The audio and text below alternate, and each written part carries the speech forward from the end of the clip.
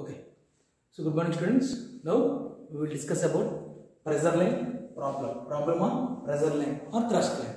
So already we have discussed the concept of pressure line. Now we will discuss the problem. So here a prestressed concrete beam with rectangular section of 120 mm. So 120 mm wide and 300 mm depth with 6 meters and UDL 4 kN per meter, which included sulfide, and the effective span is 6 meters. The beam is concentrically prestressed with force 180 kilonewtons. Locate the position of pressure line. So you should look at the position of pressure line, that is the pressure line position with some eccentrical distance. So what is the eccentrical distance? Okay, so first we will take a given prestressed force P180, eccentricity E is 0. So you should find out. Okay, so already told what is meant by prestressed concrete. It is a combination of both direct stress and bending stress. So the concept is combination of both direct stress and bending stress, which gives the resultant stress. So we discussed the previous problem also. Okay, so here area I and Z. So area 300 into length into B into D, I BTECH by 12, Z section modulus I by Y. So we will get the values of by substituting the values. Here first maximum bending moment. What is it? Maximum bending moment. WL square by 8. W means 6, W means 4, L 6 meters and 8. We will get 18 kilonewtons meter. And direct stress P by A. Direct stress P by A. 180 into 10 cube by 270 into 10 power 6. So direct stress P by A and bending stress M by Z we have already known by solving previous problem. So here direct stress and P by A we will get 5 and bending stress we will get 10. So here direct stress P by A and bending stress only M by Z, not this one, only this one. Okay, so P by A, M by Z. So here the resultant stress means combination of both. So here plus and plus minus minus. We will.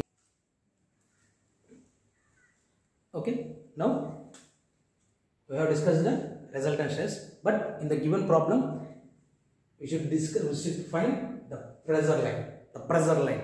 Okay, so the pressure line formula for the shift of pressure line is Ft is equal to P by A plus P into A by Z. So here main concept lies in resultant stress at top and bottom. So we will take top. Okay, so P by A plus P into E by Z. So P load by area plus load by area into the value of eccentricity. So by solving the equation we will get the value of eccentricity value 100 mm. So we will represent in figure. So this is the rectangular beam and the rectangular beam cross section. So the pressure line, the prestressing force 180 kilonewtons. The line, the prestressing will be the form of UDL in shape. Why UDL means, why parabolic means the given load is UDL. The given load is UDL. So the prestressing force turned on will be in parabolic shape and the eccentrical distance will be 100 mm, which we will get the answer. So this is the line where the resultant stress shifts the pressure. So for this we will have span 1. For this 3 by 4 we will have 1 pressure value. For the length L by 2 we will have 1 pressure value. For a quarter span we will have 1 pressure value. So in the question they may ask locate the pressure line, or locate the pressure line at quarter span, or locate the pressure line at sector, or locate the pressure line at 3 by 4 span. So we will calculate the values. Okay, so the main concept of calculating the pressure line is the load will be shifted. The load will be shifted on the beam, where the pressure line also tends to increasing to decreasing position, and the location of pressure line will be asked L by 2 or quarter span or mid span or 3 by 4 of span.